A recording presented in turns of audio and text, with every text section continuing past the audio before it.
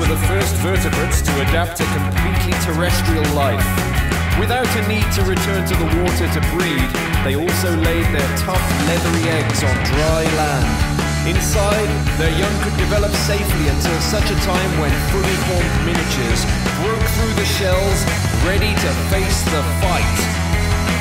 Out looking for blood in a watertight skin. I warm up in the sun, got a mouthful of teeth and a fin on my back.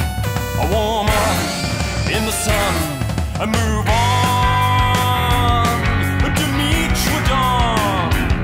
A mammalian, reptilian, the #1 killer of the Permian. The start of the Mesozoic era is marked by the greatest mass extinction the planet has ever seen. A series of natural catastrophes sent the Earth's temperature rocketing, and almost 95% of all animal and plant life is snuffed out. Eventually a new order of reptiles emerged to colonize the air, the land, and the seas. I'm an ichthyosaur in the Triassic waves. Observe, I behave like a modern-day whale, giving birth to live young in the seas where the mosasaurs hung.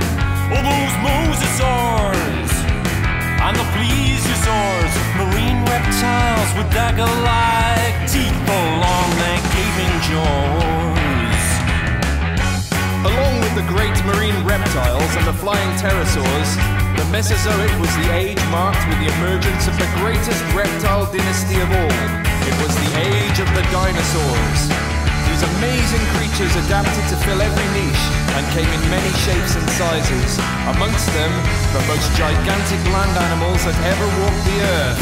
Diplodocus dunga on the Jurassic Plains, the sauropods range to fibrous leaves and inadequate teeth. You need a stomach that's the size of a house. I'm a brachiosaur, and at near 200 tons they come, countless complications during For the next 100 million years, the dinosaurs dominated the land. A warm, steady climate allowed them to flourish. However, not even fearsome predators like the great Tyrannosaurus could escape their nemesis. A giant meteor hurtling towards the planet from outer The space. Triceratops' beak is like a huge pair of shears, but with molars at the rear. The Tyrannosaurus lunge with the bone-crushing jaws, but they know not to mess with the horns of Triceratops. It's the golden age of dinosaurs. We came, we saw, we conquered, and then